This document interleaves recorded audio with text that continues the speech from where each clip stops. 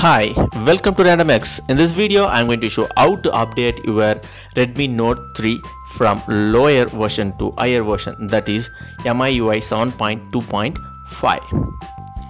For this, you need to download recovery ROM package from this website. I will give the download link in description. You can get it there. And once you complete the download, you have to copy the downloaded ROM package to your internal SD device, internal SD, and here you can see the ROM package, that is MIUI, this is global stable ROM. This is not a beta ROM or developer ROM, this is global beta ROM. And once you copied, open updater app,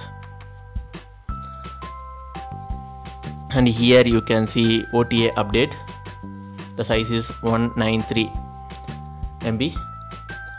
Click on the three dot, choose update package and choose the update package. Now your device try to getting all the info about that recovery ROM package. You have to download recovery ROM package, not fastboot ROM package. Once you start updated, your device will restart, and after completion update, now we can check whether the update is successful or not.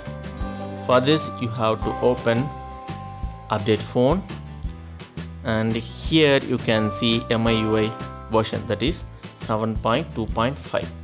Now you are successfully updated your device from lower version to higher version.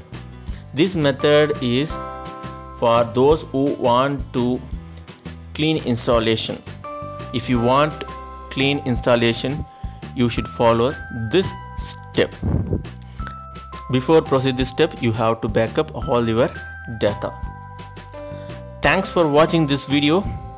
Next video, I am going to show what are all the features and bugs in this MIUI 7.2.5 version.